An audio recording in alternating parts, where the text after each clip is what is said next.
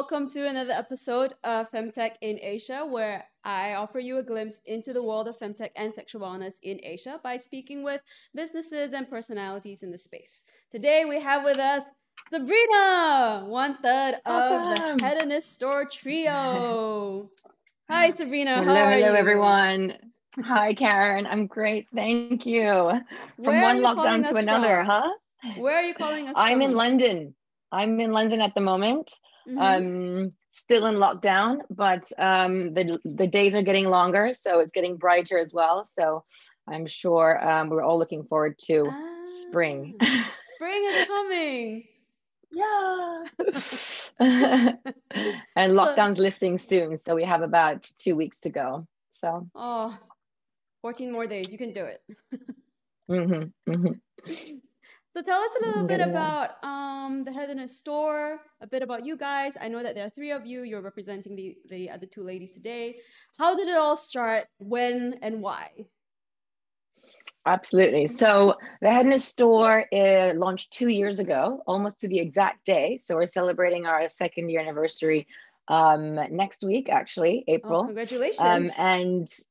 Thank you. We're really excited about it. We've got lots of things happening for them the month of April. But yeah, we started, it originated in Singapore. So we're a Singapore-based company, pleasure-centric, sex-positive. That's been said a lot lately. But we are a sex-positive platform, online platform, where we really focus on destigmatizing the taboos around sex and pleasure. And we do this through different channels. So one, we have toys, so pleasure tools, fetish items, lingerie, and that's one way, our e-commerce platform. But we also have experiential events and workshops, another educative online platform where we try and reach out and create this refreshing take on sexual wellness, and also in an unashamed, very trusting environment. So trying to build that community of empowered women, also another word that's been very overused lately, International Women's Day, but it's never too much. More than exactly, more than that, it's about inclusivity, right? For all, and building that community or sisterhood, I would say, of women that want to own their pleasure. So that's pretty much it.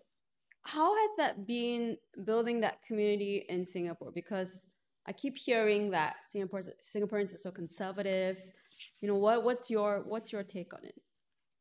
It's interesting. Initially, we were definitely approached with a bit of resistance. I think I would deduce that to being shy. But once we offered that platform and an outlet to talking about it, I think people, especially the youngsters now, they really are finding that they're so curious about this topic. We also did an event, actually, that was a pop-up academy. And just to give you a bit of insight on how people approached us, initially, they shied away from it. And even couples, you would see boyfriends or guys shying their girlfriends away from it or veering them away from the booth because they said, I've got the real deal. We don't really need toys to replace us. But with time, and I think because of curiosity, that kind of that has helped us open up a lot of women and men and couples to really embracing the positivity and the conversation around sex and pleasure. Yeah. What was your experience like with sex and pleasure growing up? Is it something that you brought into the business as well? Yeah, absolutely. So I think that initially my the narrative around sex and pleasure was not very open, but given I grew up in Singapore, and especially it was in the 80s. So especially with my parents as well, arriving in 82, we didn't really talk about sex. I remember my father, he first joked about the first condomania, that store that opened, and it was always seen as a more as a gift for somebody else. Yes, I think so. There was one in Lucky Plaza as well. It was that stretch of road. Yeah, exactly. The one you didn't speak about, right? So whenever you went in, it was always more about about gifting someone as a joke, right? So Yeah. grabbing, it was always for someone else and never really for yourself. So so it was definitely something that you felt a little bit ashamed about. That, you know, it felt sleazy and it felt a little bit dirty, let's be honest, to be, you know, to walk into these stores, and perhaps even a sense of shame, because you would see all these, you know, phallic symbols everywhere, and yeah, dildos just all over the place, like hanging off the shelves. And, you know, it was only recently, obviously, that now we're trying to destigmatize and normalize the topic. House of Condoms, I think it was called. Yes. You got it right. That's it. That's a serious throwback. But I mean, I would say my personal relationship towards sex was always also to provide and to please. Like if we're talking about something a bit more personal and real, right, and raw, and it was more to provide and to please than to own and to lead in the bedroom, right? And I feel that women are also, or even men, are also made to look or feel a little bit overly emotional, or even exaggerated, right? If they ask for something, or if they have a certain want or need in the bedroom around their own desires or pleasures. So, you know, I was definitely made to feel a little bit fragile. And it's funny because we always say foreplay is the main play, right? Like 95% of people who masturbate regularly actually climax regularly. So, you know, practice makes perfect. I guess that's also one of the like things. Everything else. Exactly. And yeah, and also a bit of statistics. So research shows that straight women have the fewest or least orgasms, and while straight men have the most. Right. So yeah, so finding my way to pleasure and sex was very much in 2016, when I just started my journey on yoga and meditation and breath work, which also really helps during sex or even in couples play to reach that climax. And I think even I can speak for the other two girls as well. Jacqueline, she's Singaporean, so obviously also in a very confined space, growing up with little to no conversation around it. And can relate. Yeah, everyone can relate to that. However, Jade, she's French, and she grew up, I mean, talking about masturbation, open conversations around around pleasure and around even female genitalia, like just having that conversation with her parents, mom and dad. So kudos to her. Yeah, I mean, to having that conversation early on. And I think because, I mean, just for anyone who's watching and listening, we were in a clubhouse room together, and Jade mentioned this too. And she also said that for her, that was actually a really healthy environment, contrary to what people might think, that, you know, if you talk too much to kids about sex, like they want to try it earlier, but the opposite happens. Right? Absolutely, right. So it's like strict parents. Once you're out of the nest, you go crazy, right? If we realize as well that we're just really trying to bring that pleasure gap together, right? To reduce that, because we didn't really speak about it, and women didn't feel like they needed to have an orgasm or feel pleasure to complete the act of sex, right? So it's almost usually when the guy comes, it's done. Then it's complete. Well, you're done. Yeah, you're done. Right? Exactly. Also, I think a lot of popular media is always like, okay, how do you please your men? Like 5 sex positions men love. Like it's always kind of one-sided. Yeah, quite like male dominated. And also, you know, I feel that we're having more of that now, but sex, or at least good sex, requires really great communication, right? And us to talk about it. So you can have all the mechanics down, but if you can't communicate with your partner and be vulnerable about what you like, the chances of you really, you know, fulfilling your wildest dreams or desires is slim to none, right? So I think yeah, this hold us back from pleasure, and this is exactly the reason I think we came into this business. So yeah.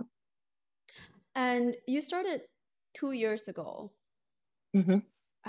How was it really challenging initially? Like, did you immediately tell your family, your friends that you guys are setting this up? What did they say?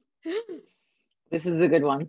Yeah, so family and friends, I think we didn't really face backlash in that sense. However, we did, there was an initial shock, but there was eventually more support than shock when they understood Mm, our vision and our mission for doing this, and the reason for it. I mean, we know it's still, I would say, a challenging conversation to have and to normalize the topic as such. But, you know, in Asia, there was still a lot of censorship around the word and around advertising.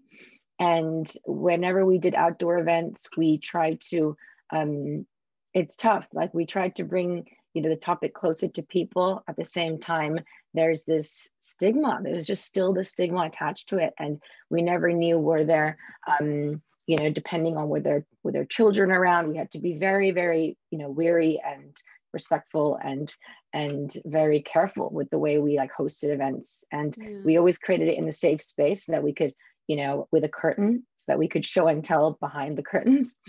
And Bring out the for toys. example, demo or toys, exactly.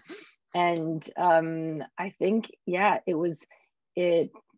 we could see a lot of, I guess our friends and our families were quite encouraging once they found out about why we tried to do this, because we realized that when we did group events and experiences, women would eventually, it would take them a while to warm up, but once we broke the ice, they would open up and talk about their own experiences. And when women come together, it's great, right? Because it really it really opens everyone up, and You people just feel throw everything so, out. yeah, all their emotions like pent up, like Yeah. things, experiences. But what we realized is they then, by expressing themselves, they felt so liberated. And and this liberation then also gave them a chance to kind of maybe try and test our products and also openly speak about it, because that's what makes you empowered then to then come into your confidence or come into your body positivity. There's so many other mental emotional like blockages, right, that kind of are removed or released.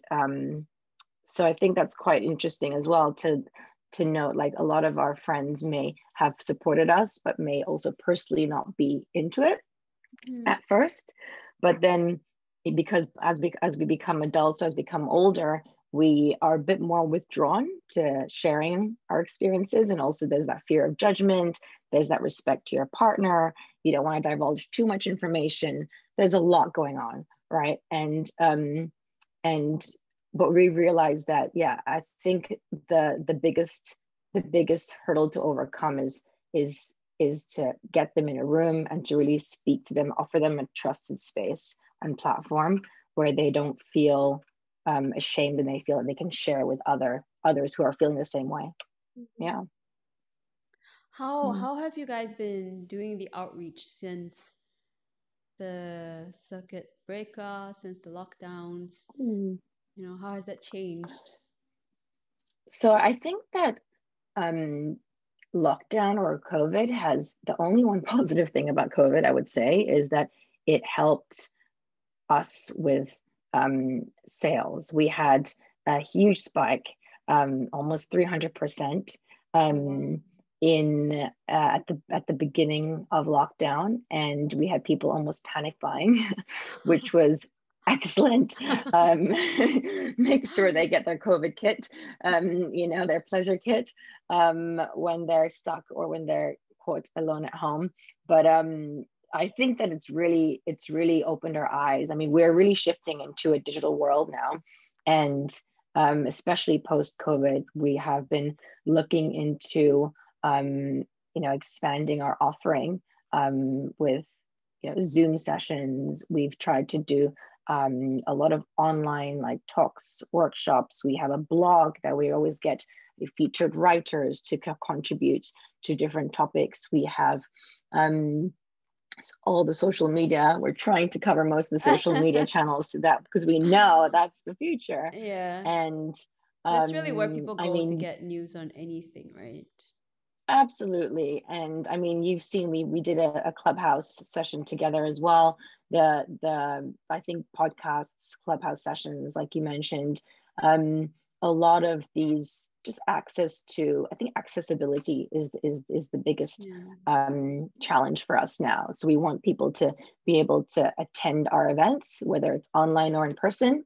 We've got a lot of events in Singapore and coming up in the next few weeks and months. So that's exciting for whomever, you know, is there and able to attend. Otherwise, we are also trying to cater to the rest of the world in offering it online. I mean, essentially, we're trying to expand regionally and globally. So we'll have to offer it online anyway. So that's something we're looking into. But the censorship around this in this business is still very, very strict, and it's so jarring. is It makes really it so it's yeah, difficult. it's hindrance for sure. Yeah. That's one thing that's probably been a bit easier in London. Well, you're in kind of, if there ever was a hub for femtech, it's there, I feel. Absolutely, Health absolutely. tech, femtech. I can see it. Yeah, it's definitely growing. It's the most exciting industry right now, I would say. Yeah. Yeah. So you're in the thick of it. Actually, coming back to the events, I'm really curious. What goes on Mm. in the yin yoga class, and also what is a breathwork class like? Because I hear breathwork Okay. a lot, but I don't really understand it. Okay. So what we did was in the Yoni Yin Yoga, we started with the Kegel balls that we sell, and we decided that we would like to kind of offer, you know, an experience around it to really strengthen the pelvic floor muscle for, you know, anybody who is going through incontinence or postnatal, or just even to increase your pleasure and orgasms by tightening and strengthening that muscle. So what happens is with how I usually structure, because I'm also a yoga teacher. So we began in Singapore when I was still living there. And what we would do is we would start first with yin practices, right? So yin is a little bit more, you hold the poses for longer. It's a bit more relaxed. It's, I would say, the slower part of the class. And then the yang poses are a little bit more strengthening and a little bit more holding and pulsating. So what we would do is we would try and create a sequence of poses that will really work your abdominals, but also work your hips, and then work that Kegel muscle, right? And with the Kegel balls inserted in your yoni. And yoni is also the Sanskrit word for vagina. So that's how we use that. And so what happens is we'll use a lot of music. We use a lot of yoga poses, that yoga inspired poses, to create this class. And what we've also realized that we use a lot of breath work. And there's so many different types of breath work, right? That can either heighten your senses, that can invigorate your emotions. And also there are also there's also breathing techniques that will relax your mind and relax you overall. So I did a breathwork course as well, and we learned different types of breathwork to visualize, and also to invigorate and kind of even to heighten your senses. And sometimes you can get tingles in different spaces. You can start visualizing certain things whilst you're focusing on your breath work with your eyes closed. So that's a very different way of us maybe moving, I think, transitioning into maybe tantric wellness as well, which will be something that we're also going to integrate into our entire wellness offering. So yeah, that's something that I think has become quite important with all the meditation apps and you know, the mental wellness kind of tying in with physical wellness and sexual wellness. It's really getting its day in the sun now. Absolutely. Such a hot topic right now as well. Do you I mean, obviously you guys have done a lot of events, held workshops, whether they're big or small, you know, have done a lot of pop-ups. Are there any stories from customers that you particularly remember that toys changed their life or something? Yes, so we had a very interesting perspective, male perspective, during our orgasm talk. We had a sex psychologist or a sexologist who also gave the talk. And at the end of it, the question was around whether or not, if you keep your lube on the bedside table, was that a yay or a nay for women? And does it send mixed messages? Does it show or portray that you are well informed, that you're prepared? So it was definitely a huge insight and quite vulnerable, I think, of the guy to come forward and share that with us, because you could get, it's super subjective, and you could get mixed messages or mixed reviews or reactions as well from your partner, right? When if you display them in the open. Another a lot of responses we've received from women are that they're in their mid-30s and they've never experienced an orgasm yet, and they're just keen to learn more about how they can do it in an unashamed way, without expressing too much or even without revealing themselves, right? So it's almost coming up to us for advice and for some guidance on like what they should use. Also, we just recently had a blog on a sex toy virgin. So somebody who's never tried a sex toy before and popping her cherry with one of our toys. And, you know, this person is in a relationship. So sometimes it's not just about your own pleasure and yourself, but maybe popping that sex toy cherry with your partner.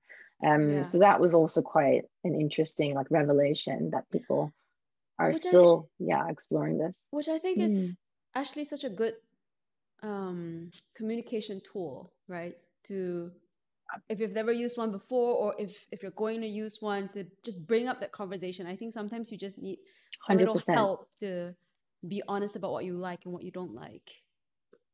100%. I feel that like even especially during lockdown, when we're, you know, at home stuck with our partners, I mean, enjoying all that time. But so basically, you know, you have to plan date nights and create that spark and bring it back and elevate your, you know, bedroom essentials, or basically start creating some fun playtime that you can enjoy, and everyone's going through it, you know, and it's something that we should not feel embarrassed to talk about or bring up, and that's something that we definitely realize there's more out there than we think. And the fact that, you know, I mean, yourself as well, and there's so many amazing players in this space now, and we're all trying to really help and encourage, right, to make the women happier and essentially the men happier, and also the world a better place, a happier place at least. Exactly. I find that, I mean, the one thing I love about this industry is no matter who I speak to, whoever's in it, like we're in it to give. Everyone is so giving, like we just like, because it's really at this point, it's the more the merrier, right? The more conversation we create, the more people hear it, and then the more they start to talk about it, and then the more it becomes like a mainstream conversation, and there's nothing to hide about it. Absolutely. I mean, there was that, we always bring it back to that statistic of 91% of men experience orgasms during sex, and for women it's 39. Yeah. So yeah, I mean, there has to be that we have to decrease or try and, Yeah. address it, because yeah, it definitely is something that we should Yeah. kind of close the gap. Yeah, for sure. And I think the best thing about these women-led companies is that the content will be made by women for women with women in mind. Absolutely, we're seeing so many more like femtech and like female founders like leading this space and leading this industry. There's so many brands and so much funding around yeah, female-led companies now, which I think is really just reshaping the trajectory of the wellness industry. And yeah, I've been following a lot of yeah, some really great, significant like investments around femtech. So that's really interesting. So bringing this into innovation, I want to ask you something fun. I don't know if you've thought about it, but you guys see toys all the time, right? You have best-selling toys. Like if you try them, the we chance, test them. You try them, you test them. You know what works, you know what doesn't work. If you could build any toy you wanted, like what would it be? That's not out in the market. I don't know if you've ever played with that idea. Absolutely. So we have actually spoken to a few experts as well around designing almost our like wish list toy. So wellness and desire is deeply individual, right? It's so subjective. Everyone has a different vagina. Everyone has a different desire. It changes depending on the partner as well, depending on where you're at, age, phase of life, all of these things. And there's no one size fits all, pun intended. But like also, we definitely want to address the custom market, right? So customizable toys. And we also have our yoni yoga, which we think it's our signature yoni yoga, which we want to explore with our own Kegel balls that are connected to an app, right? So we're moving into tech, into digital. And yeah, we've spoken to a few doctors, gynecologists, designers, app designers, and yeah, we'll see. Hopefully, fingers crossed, that will be one of our future plans to roll out with something like that. We know that we've been following a lot of brands. Like, yeah, I hope so. I mean, there's so much room for growth there, and there hasn't been something like that that's come out of Singapore. Not of Singapore. Yeah. So we do follow a few brands. Like we're big fans of LV and Mode and Dame, and LV has a tracker. So they do have a Kegel ball. It's a bit more lengthy, but the way it looks is you insert it, and then there's an app that tracks like you do your exercise, right? It squeezes. Yeah, exactly. And they also do breast pumps, and I mean they're amazing. They've definitely tapped into that market. I think they've sort of opened the door for funding into this industry. I think they were one of the first big ones to get funded by VCs. Yeah, exactly. I think that there's more that can be done there, and if we can create also, we can basically expand it, and we've got all kinds of ideas. But yeah, those are basically kind of those are the main that's the direction that we want to go into, I think. There's a lot that can be done with tech. I mean, you've got VR and 3D porn. We've been looking, we were looking at CES, right? The Consumer Electronics Festival or Expo. And I read that they had just, when they revoked the award for the Innovation Award, they finally have given extended the award to the female founder. Laura DiCarlo. Yes, exactly. For the Innovation Award, which I think is so interesting because we hope to be there one day. I think they have just come up with one that warms up. Mm. I think their latest toy is one that warms. Yeah. We actually we also have a warming wand.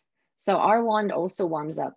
So depending on like the different speeds, they go up to 10 speeds actually, and different pulsating variations. But it warms up after a while, which is quite nice. So something, if you're into What that, makes sense, right? Because it you should kind of get one of like them. Yeah.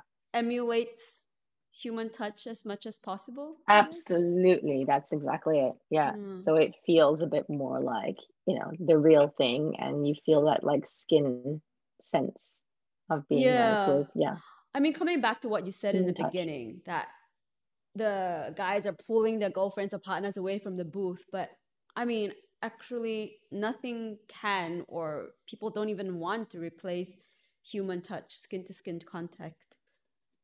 Like, Nothing will replace that. yeah, Exactly. you can't substitute Um, these things. no, but the good thing is if they only try it, then you'll get closer to your actual Yeah. desires and to know what makes you tick. I think that's what's amazing, because that can almost be a platform to help you figure it out, because some people Yeah. just don't really know what, yeah, You know, makes them. when you said that on the blog, you guys had a blog post by Sex Toy Virgin. So the Della HQ also has a secret reviewers club, and Mm, one of the diary entries we had, which actually is going up tomorrow. mm, She has never used a sex toy before either, and so she took the chance to share this with her partner, and mm-hmm, I think her first positive response was that it actually brought them closer, because it mm, kind of allowed them to be intimate in a very soft but like confronting way, because mm-hmm, you have to say what you like or not like there's no other way about it, right? mm. Yeah. Yeah, it is. You put it in such a great way. It's so confronting, but in a soft and trusted way, right? Yeah, Like in an intimate exactly. space. Exactly, in a Mm, comfortable safe space. yeah. um Mm, so coming back to something new, you mentioned to me mm. that you guys had some new toys for April that you might want to share with us. Absolutely. So we have so our plans for 2021 are really to expand our range of toys. Mm-hmm. We're also bringing in lubes and condoms, which I think is really important, because we've Yes. seen also a lot of other brands, female brands, where they're creating kits with lube and condoms so that it is more accessible for women to also carry them, as opposed to always the stigma attached to men always having to hold or buy the condoms. Oh, it's Um, Hanks. yeah, it's great, and the way they've branded it, it's fun. It's Yeah. again, Oh, I it's really not so hope you get to meet intimidating. them in person. They seem like such Yeah, fun, cool people. yeah. I mean, there's so many super cool like new brands out there as well. But we felt that, these are all accessories, these are all add-ons, these are all things that people need on a daily basis. Why not make it accessible for, yeah, males and females, and Mm-hmm. add it to our assortment. Another thing is we have some exciting toys coming. One is a really fun, a really fun toy. I can't disclose it now, but I can't stop laughing when I think about it. But stay tuned. It's almost like an April Fool's campaign that we're going to be doing. We're launching next week, so you'll see it for the month of April. But we're also doing a giveaway with that toy, which is hilarious. But also, I mean, the butt plugs are coming in. We have another clit sucker, which is the external stimulation versus like internal penetration, because we realized Right. that, most women, right, like with our 8,000 nerve endings, we really feel the more sensitive externally, Mm-hmm. which is why we've tried to focus on toys that can provide that. And so there's another one coming in, which is going to be very interesting and really works very well. So yeah, tried and tested. As we say, we put our pussies to the test and make sure that, you know, everything Tough is jobs. quality, performance, top notch. Exactly. So we that's all rolling out in April, as well as events. So we've got some girls' nights in, bachelorette nights, and we have some bookings which are really exciting for, you know, women in their 30s, 40s, 50s who want to just have a workshop on sex toys 101, whether it's a staycation at a hotel or in their homes. We're doing these closed door, I would say, like sessions and groups in a circle, which also feels very liberating and I think quite fun for women to organize, especially now during the new normal, which is post-COVID, Yes, right? I think this is really where we're at for the next 2-3 years for sure. Absolutely. And I think one of the events that we did, which was really exciting, which we're also going to try and bring back, is the BDSM and the kink scene, right? It's definitely a smaller group, but we did an intro to kink, and we worked with a BDSM group in Singapore. They also have day jobs. So when they came and spoke about this underworld of BDSM, they no photographs were allowed because they did want to respect that they have, you know, almost I would say a double life. Yeah. But yeah, that they have People this tend to interest get the that, wrong you know, impression about it. absolutely. So there's so many different, interesting like events that we can focus on. But for now, we're definitely doing the girls' nights in and the bachelorette parties. Yeah. Awesome. Well, I've come to the end of my questions. Is there anything else you'd like to add? I mean, I would just say we're really excited to have spoken to you. I love what Della HQ is doing as well. Like you're offering so much information and education in your academy, and also you know, offering insight into like other players in the space. And I think, you know, as we like expand regionally and globally and fundraise and, you know, keep on pushing, I hope that we can all kind of open and increase the conversations around this topic. So for sure. So do I. I think we all have the same goal. Awesome. All right. Thank you so much, Sabrina, for joining us. You can search the Della HQ on YouTube and Spotify to listen to this episode, previous episodes, and new episodes to come. Thank you so much. Bye. Amazing. Thanks, Karen. Take care.